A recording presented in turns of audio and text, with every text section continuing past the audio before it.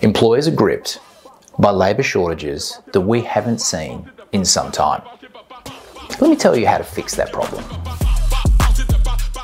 Hi, I'm Stu, CEO of Studium. Now, we all know that employers are faced with an unprecedented amount of challenges when it comes to hiring people into their business. There are a number of reasons for labour shortages. More and more students are attending university, which is taking a crimp out of that early stage of the employment cycle. Less students or young people are interested in doing some of the more manual or monotonous tasks that in the past they've traditionally performed. And of course, we haven't had an influx of people from overseas into this country for quite some time. So, what's a hack to get around this labour supply issue? I'm going to say the word and you are going to roll your eyes. You'll roll your eyes because you think it's really hard and it's going to be a massive pain in your backside to do. Here's the word: internship.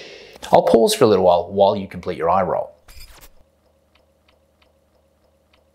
But trust me, it's a really smart way to engage with young, bright people way earlier than ever before, a meaningful experience. An internship can be paid or unpaid and is often performed whilst the young person is still at university or a tertiary institution. Many universities have adapted their practices to allow the person to do it way earlier in their university studies. The benefit to the student is their degree or qualification becomes relatable to industry. How many of us sat through lectures and gone, how is this even relevant? And in some instances, it isn't. But actually working in a workplace may allow the student to see, oh, you know what? I just picked that up at university, now I see how it's applied. For the employer, the benefits can be tenfold. For starters, you can bring someone into your business to complete tasks that you may not have the capacity to do, but that also add huge value to your business. One of the most common internships we see is in the marketing space, where young people or students who are way advanced in digital technology can assist your business in some of their social media or digital strategies. Oftentimes, you'd go to an agency to get these performed, which can cost tens of thousands of dollars,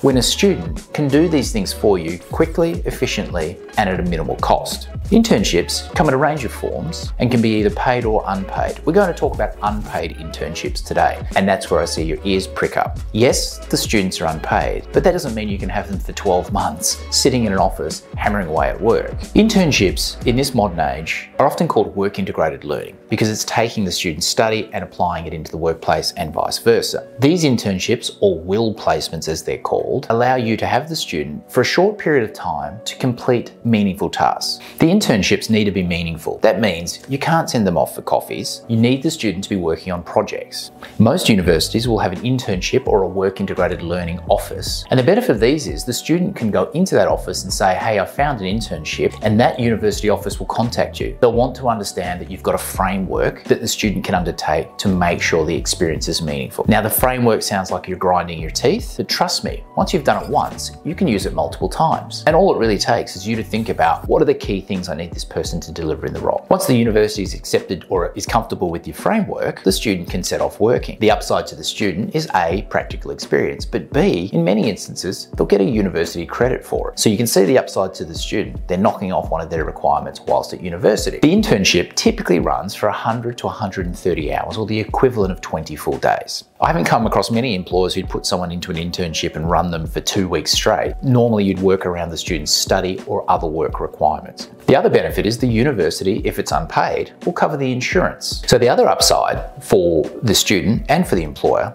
is the whole notion of trying before you buy. Having been involved in some internship programs before, I can tell you the strike rate in actually offering an employment position to an intern is incredibly high. You've had this person in your business for 100 to 130 hours, you've got to know them, they've integrated with your team, you've been able to see their work. Oftentimes the student is absolutely at the peak of their powers trying to impress you, so you get to see the best of them. Think about how you typically go through a recruitment process. Say for example you want a marketing graduate, you'd post an ad, you get hundreds if not thousands of responses. Seeing the young person in the office and evaluating both the manner in which they deliver their work, but also how they interact with the rest of the team and yourself is invaluable, and often leads to a smart hiring decision. Even if you don't have a position available at the time, I'd encourage you to stay in touch with these students because at some point they're going to need to graduate and find work. So it's a great way to interact with the student to ensure that you have your pipeline in the future in place. It's also really smart to consider students across their study spectrum, and you can have more than one intern in your office at a time. The beauty of these types of programs is you can use the same framework over and over again. You just need to make sure the student is benefiting from a learning experience. You can reach out to every university and try and find connections within the work integrated learning learning offices, or conversely, dive into Studium where students have spelled out that they're really keen to do things like internships. Those students are at your fingertips.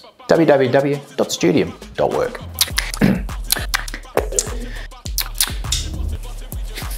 I don't want to say that.